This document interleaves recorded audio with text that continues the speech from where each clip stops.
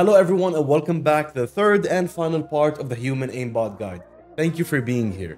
Today you're going to master the art of flicking, you're going to see and understand the most important settings for both mouse and keyboard and controller, and then we're gonna talk about that lesson that I keep saying nobody is talking about. And when I say it's important, it's not just important for this Aimbot guide, no.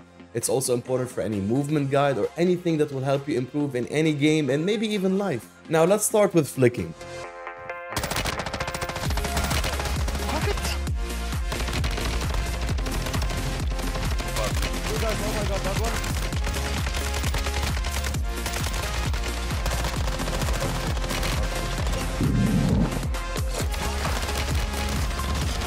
Yo!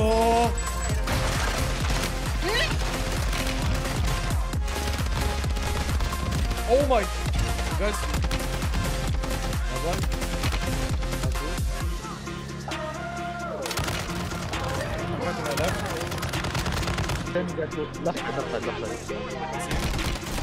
Good comms, Mira, good comms. Oh my god.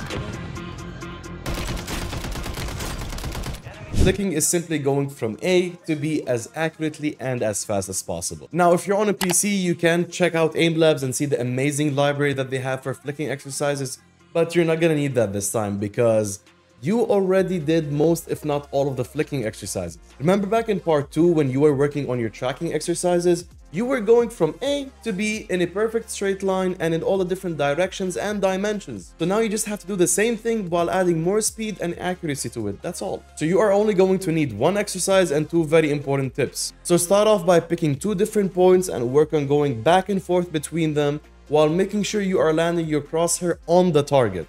After that, pick 2 points that are further apart and do the same thing. And make sure that you spice it up the same way you did in tracking by adding different directions both vertically, horizontally, or in an oblique way, just to make sure that you are developing the proper muscle memory for all the distances and directions. And then once you are comfortable with that, start adding bots. But if you're gonna do that, make sure that you are using a bigger multiplayer map so you get a real sense of flicking from one direction to the other. And if you don't have multi, hop into plunder or lockdown quads, which is what I prefer. Because if you're practicing on flicking, that means that you did everything in part 1 and everything in part 2, which means that you are ready to start working on things versus real players. And now for the first tip, whether you're on mouse and keyboard or controller, it doesn't matter. If you want faster flicks, you need a higher sense. And with a higher sense comes a little bit more difficulty. So keep in mind that you need to practice a little bit more and it'll just take a little bit more time, that's all. Now the second tip is for both inputs, but for controllers it's even more important. If you have an ADS sensitivity multiplier that is lower than 1, but you're on a high sense, flicking while ADSing will be slower. So what I would suggest, if you're on a target and you're ADSing and you want to flick to here, for example, you stop the ADS, you flick, and then you get the ADS back. And you don't have to stop all the way. The moment you start that exit animation from the ADS is when you're going to be back to your old sense that has nothing to do with that multiplier that's lower than 1. And as you're moving, you just snap, and then when you're back on the second target, you ADS back in and shoot. Practice for around 15-20 minutes a day, and I'm only saying this high number because you are already doing the other exercises from part 1 and part 2 simultaneously while working on your flicks. And now let's move on to the best settings. Alright, so one of the first and most important things about the settings is evaluating your sensitivity and seeing if you need to do something about it. So pick any random map, any game mode, it doesn't matter, just pick something and try to use it as a target.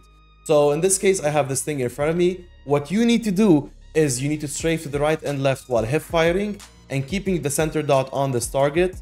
And then try to do the same thing again while ADSing. And if you're aiming at the target the whole time or most of the time, then you're good to go. Now, if your sense is too high, for example, I'm gonna go from 8 to a sense of 50, for example. What's gonna happen is while you're strafing to the right and you're correcting your aim to the left, it's gonna over aim. So you see I'm going over the target as I go to the right and left because my sense is a little bit too high.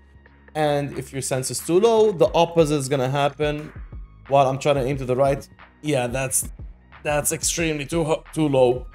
You get the picture. You can do this, or if you want, you can just watch any of your clips and see if you're over aiming or under aiming. And in case you're over aiming or under aiming, you don't have to change your sensitivity. You have one of two options here.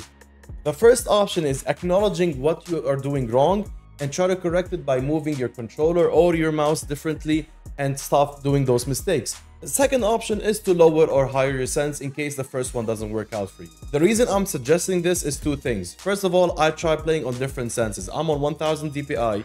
I try playing on 6, on 10, on 12, and even 50, which is like insanely high. That's just too high. It's like on controller you're playing 100, which doesn't exist. And I still dropped high kill games. It's all about muscle memory. The second reason I'm saying there's no perfect sense is because each sense will reward you with something. So if you're on a high sense, you're gonna have better movement, more snappy reactions, but other things like tracking and recoil control might be a little bit harder. And if you're on low sense, the opposite is going to happen, especially your movement is gonna be impacted a lot. But if you're on a controller, rotational aim assist and aim assist will work better for you because they like to work better with lower senses. Personally, I always suggest anything between a mid to high sense because the rewards that you get from having a lower sense, you will also get them from mid to high sense as you practice more and develop that muscle memory. But I can't say for the opposite if you're on lower sense because movement and flicks, yeah, that's gonna be a really big challenge. And now for another important setting for both mouse and keyboard and controller is the ADS sensitivity multiplier. You're gonna see a lot of controller players, a lot of mouse and keyboard players that will have a sense that's lower than 1. Now, this is only a short-term solution that will keep giving you the same problems forever if you do that. And why am I saying that is, let's say you're a high sense player. You need that ADS sensitivity multiplier to be lower. So I'm on 8, let's say I put it on a 0.8, it'll become a 6 or a 7, I'm not sure with the math here. Because now when I'm shooting, it's gonna be easier for me to control it because my sense is lower. It makes sense, it has its benefits. But here's the thing, now when I'm not ADSing, I have a completely different muscle memory. And when I'm ADSing, I have a different one completely, which is gonna make me have this problem of juggling between things, and it's not gonna make me consistent the whole time. So I'm gonna say two things. The first thing is if you're on medium or low sense, never change this, never. Always keep it on a 1. If you're on a high sense, I would suggest keeping it at a 1 because you're not gonna have to deal with two different muscle memories, and with time and proper practice, all those problems of like, oh, it's too fast, are gonna fade away with muscle memory. So I'm personally using 1. I've used it 1 when I was on 8 cents, on 10 cents, on 12 cents, and it was completely fine. Another important setting that's going to be placed differently for controllers, but it's there, is the ADS sensitivity transition timing. Always keep this on instant, always. And now for the mouse and keyboard specific setting, which is the ADS sensitivity type. Listen, relative is basically that you have to take into consideration your monitor resolution and do some weird ass math, and then you'll know what number you should be putting it on. I tried changing this number and it didn't do anything. Basically what it should do is, if you're not ADSing and you move your hand like this, it's gonna give you the same result when you're ADSing based on the number you put. But sadly, this coefficient thing does not work. So just to make things easier, keep it on legacy. It will give you that 1-to-1 ratio, which I explained multiple times why it's important. And everything under mouse calibration, put it on a 0 or keep it on off. And now for controller players, two important things that everybody I talked to was saying. First of all, the aim assist type, there's two different ones. You got default and Black Ops. Now people say that Black Ops was OP and then it got nerfed, and now it's a little bit better than default, and some people are saying that Black Ops and default are the same. So this is going to be a personal experience for you. You need to try it out and see if there's a difference, because everybody had conflicting answers. So go between default and Black Ops. Precision and focusing is something you should not try. And there's the ADS sensitivity transition timing that I was talking about before. And now the most important one, the aim response curve type. Everybody on controller that I know, whether they're pro, semi-pro, or just beginning, said that standard is something you should avoid because it's just bad. Okay, let's just say it's just bad.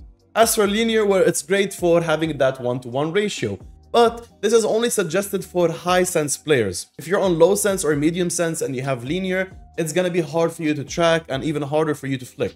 And then we have dynamic, which everybody is suggesting, including me. It has an S-type response curve, which is basically what it's doing is the moment you start moving, it's gonna give you that instant speed push, and it's really good for reactions, it's really good for flicks. Yes, it's not linear, so the way you get used to it is not gonna be consistent at the start, but it's definitely what you need for this type of game. And please don't forget to turn this back on. Like I told you guys to practice without it, but when you hop on Warzone or multi, turn this back on, please. Alright, and now for the third and final part of this guide, the lesson that nobody seems to be talking about. This is gonna be coming from my heart, and it's gonna be more of a freestyle. What I want to say, guys, is if you want to improve in this guide or any movement guide or anything in any game or anything in life, you have to love failure, you have to accept failure, and you have to stop judging yourself like that. Like, I'm close to 4,000 coaching sessions, and the amount of negative energy that people have because they're so hard on themselves, they're so mad at themselves, is insane.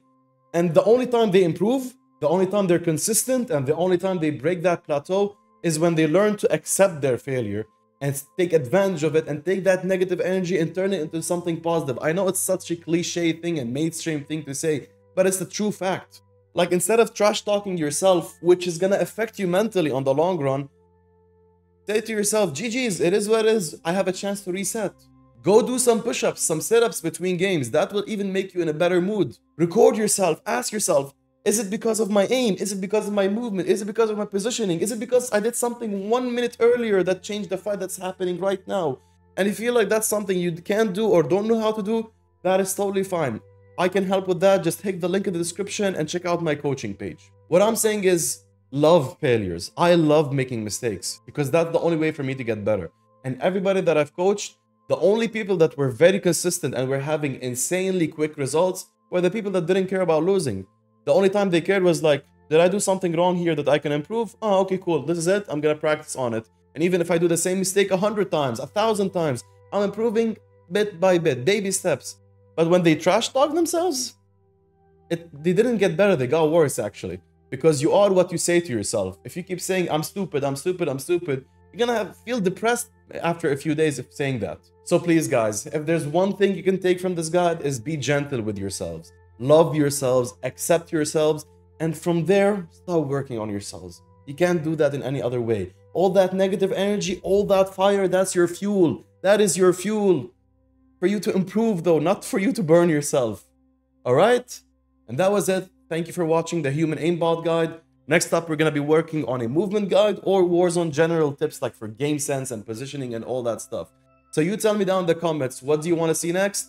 And we'll go from there. And don't forget to like the video and I'll see you in the next one.